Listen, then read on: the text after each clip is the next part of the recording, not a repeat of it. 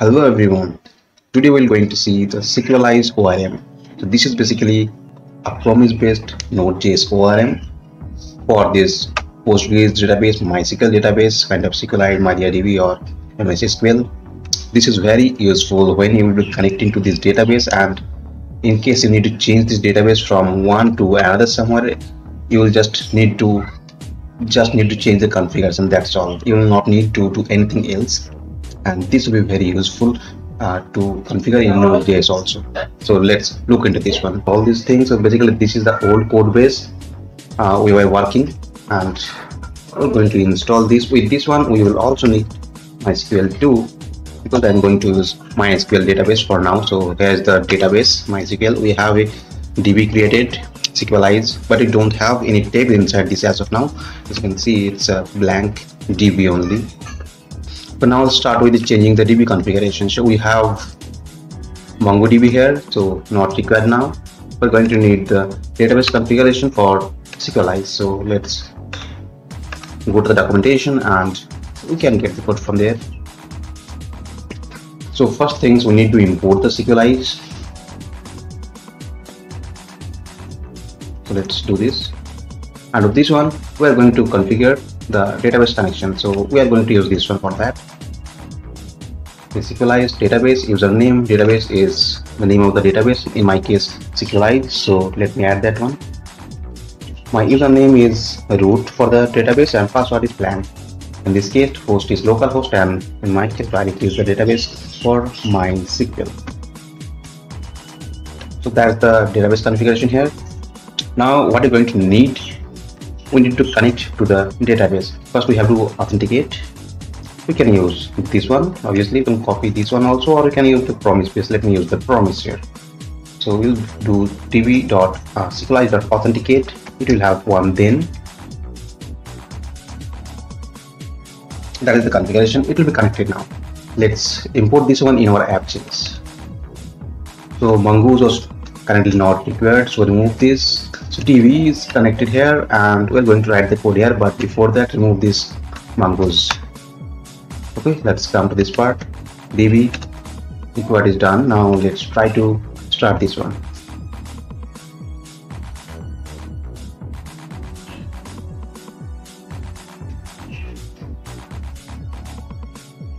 Okay, mySql has not been installed, so let me install this one.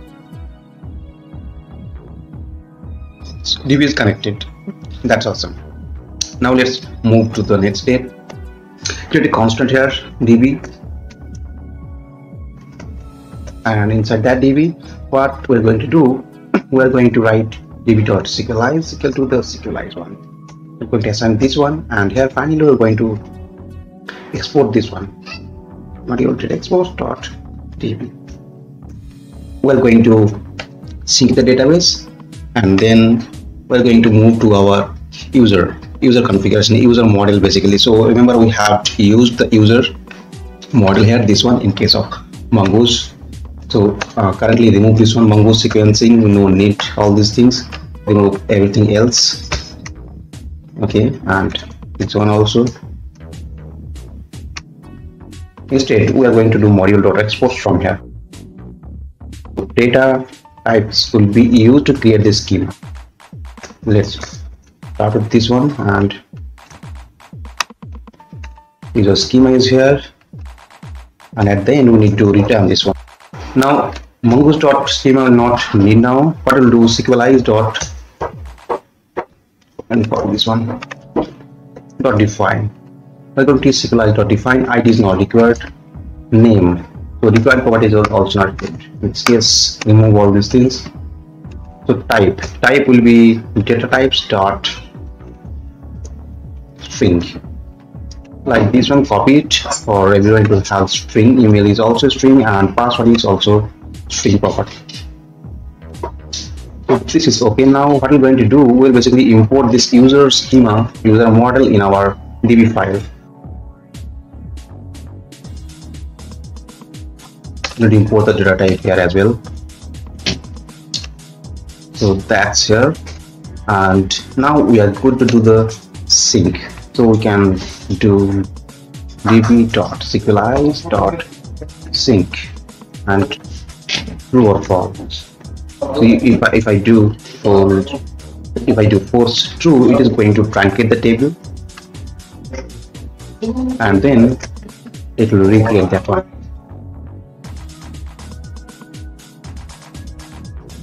Now let's see what is the error we are getting.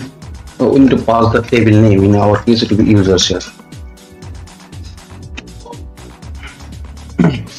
So you can see the drop table exists. It is there. So if we have any data in the database, it will delete that one first. Then it will going to create this table. So this is the one. If you insert some data here, let's say I'm going to insert one data. So now if we refresh this one again, restart and start this one again.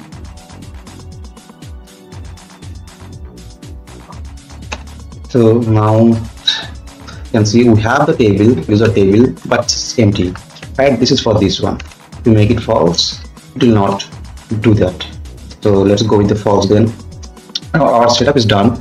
Now what we need to do now, let's go to our register page. So let's go to register page. This is the register section, and here what we're going to do, we'll try to create the user. So if you've seen the previous videos, you will know that if you click on submit, the control will come to the create user route, the post user, and from there it will come to this controller section and user controller, and it will come to the add user section. Here we need to make few changes, not much changes, but some changes. So first things, we need to import the db here.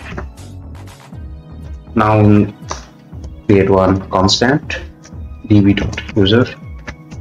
That's all. db.user, we got it. So add here. So add user here. This one user.find. It will have a find all, and we can add a where property also. So other things are all right. Now if it's the user is available, in that case it will show the message email already exists. If it's not available, we are going to create the user, right? So then I will creating new constant, new user, and hashing the password. Now setting a new password, the hashed one in the new user object. Now what we're going to do, we will just do user dot not save, it will be create. Great. Now here we need to pass the properties. So we can pass like name. We have new user dot name, then email is new user dot email, and in the password is same password. So new password is the hash one, this one. Okay, so it should be good now. After login, it will after registration, it will direct to the login page. Otherwise, it will send it will send the error message. Let's see. Okay. Now register one user here. We'll look in the database. Okay, the table is empty. Now hit the save submit button. It is taking us to the login page, so it should be created now. Okay, we have one data got created, and this is the Wiki.js is also working. So that's the way the registration section would work. Let me create another user. Trace.test.com. Save it. Let's see. Okay, so the registration is done. Now the login section. So in case of login, control will come in this part, check login, and basically it will going to use the local strategy from the passport.js. So let's go to the passport.js and change it here. User is not the same one now. I'll import the db. It will be inside the same folder, so just /db, that's one, and create the user here, db.user. So we got the db the user object here, and here only the find by id. In the case of deserializing user, find by id is not present, so find by primary key, and we have id is the primary key. It returns a promise, so I'm going to use then.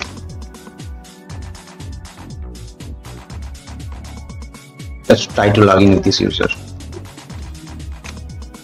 Okay, it is working. To ensure, what we'll do, we'll give some different password. Okay, password was not correct. So that's the way we can do the Sequelize implementation, and that's very useful. Hopefully you understand. Let's see the benefit of using Sequelize. We have seen that we have connected to MySQL database and we have done all sort of login, logout and registration kind of things. Now say the requirement is to change the database from MySQL to say Sqlite. So we will have to install the Sequelize in our system, and in this case here we need to add sqlite3, and then we will also add the path of our database. Say I'll create a database folder inside my project. So let's go here, create new folder, database, and here let's open the command line, and here we're going to create the database. So sqlite3 .db, sqlite.db. This will create the db. The file we cannot see it by default, so if we do .databases, now it's visible. So the size of this file is 0 now. I have nothing in this file. If we open this file in the SQLite manager, that's a Chrome plugin I have installed, so it will have no table inside it currently.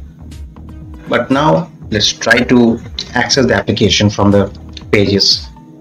So let's see, we are seeing some error here.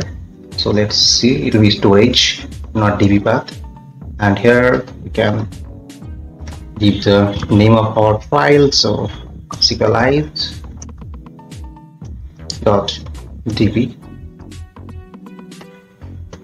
db name is Sequelize.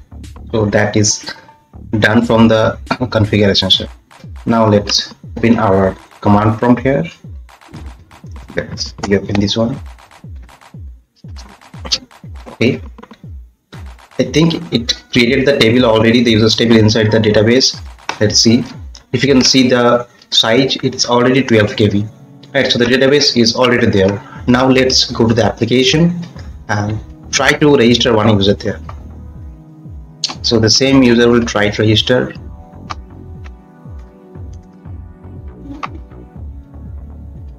And it is working properly, I think.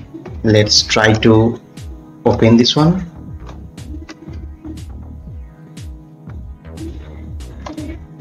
Okay, as you can see, we have the data already entered here. Now let's go back there and create a new, completely new user. So say user sam@gmail.com and give any password, hit the submit, and this is done. Let's come here, open this one.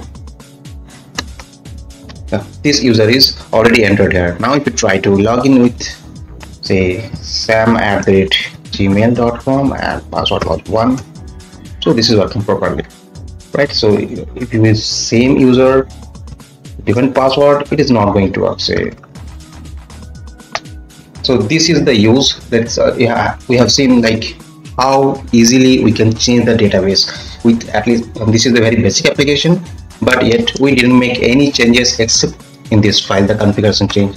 Sequelize is capable of handling all those changes, so that's the major benefit you will get using Sequelize. So that's all for this video. Thank you for watching this. Hopefully this will be interesting for you.